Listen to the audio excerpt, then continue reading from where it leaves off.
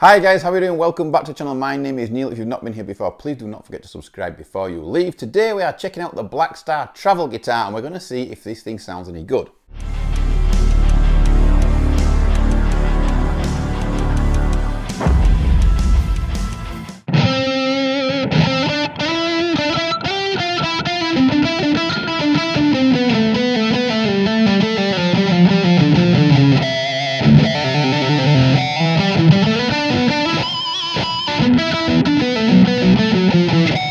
I've dropped this guitar down to drop D tuning, so everything is in standard apart from the low E, which I've dropped down to D. Now what I will say is, even on a regular scale guitar, when you go to drop tuning, you should always put a thicker string, thicker string gauge on that low E, or should I say low D. I haven't on this guitar. I've used the standard strings. When you have a short scale guitar, which this obviously is, it's very short, and you drop tuning as well, you're more prone to the guitar going out of tune. Not actually going out of tune, but when you strike the note, because there's a lot of movement in the string, on the initial attack of the note at first, it does go out of tune just a touch, especially with me because I pick so hard. Now, what I will say is that when this guitar is in standard tuning, it stays in tune really, really well. I've tried quite a lot of travel guitars in the past. I think this is my third or fourth one now. And what I will say is that this guitar stays in tune better than all the others. It really does stay in tune really well in standard tuning. This guitar, by the way, for those of you that didn't see the unboxing, it says on the back here, designed in the UK by Blackstar and Gordon Smith Guitars. Now, that's why it looks the way it does if Gordon Smith have had a hand in the design of the guitar. Obviously, it's not a metal guitar. I really hope that Blackstar amplification go into guitar production, proper guitar production, maybe bring out a Super Strat and a Les Paul style shaped guitar to start with, see how they sell, see how they go. They already have pedals, they already have amps, they already have cables, so it makes sense to me to go into guitars as well.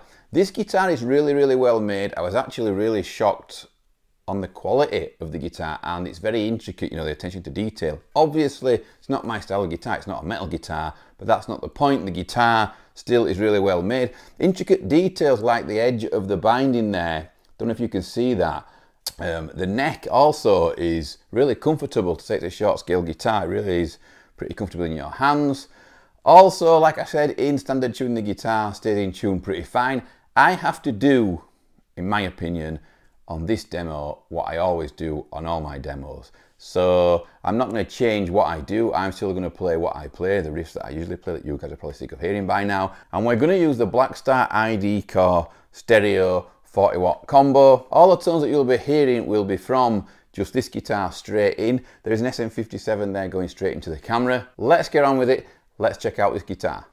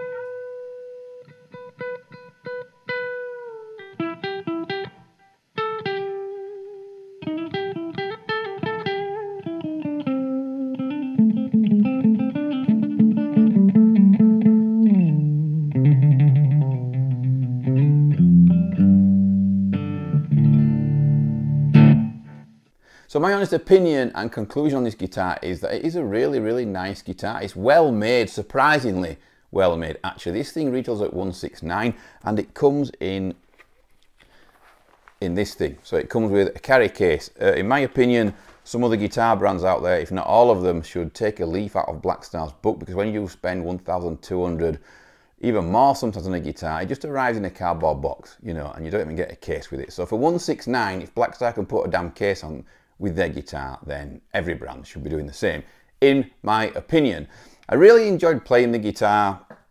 It's quite a lot of fun, and yeah, if I went to say like a caravan holiday, I would throw this thing in the boot, just if I fancied playing a bit of guitar. You know, you could even write a song, riff out, whatever on this guitar, and it will be absolutely fine. Like I said, it does hold its tuning, it does hold its tuning in standard tuning, which it's set up for, and what, you know, the string gauge and everything suits very, very well, better than any other short scale travel guitars that I've tried in the past.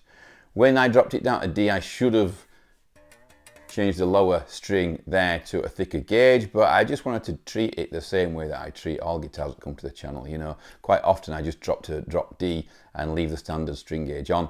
Anyhow, what did you think, guys? What do you think to this guitar, and what do you think about Blackstar giving you a case with this guitar? It's not just a average case either, it's a pretty good quality thick padded case that you get with that, with a neck brace in there as well that sits behind the neck. So yeah, I think other guitar brands should be giving us cases when we're shelling out over £1,000. What do you guys think of this guitar, and what do you guys think of the guitar coming with a case? Do you think other brands should take a leaf out of Blackstar's book? Thank you very much for watching. Please do not forget to subscribe. I have tons more gear coming to the channel this year and I can't wait to get stuck in. See you soon.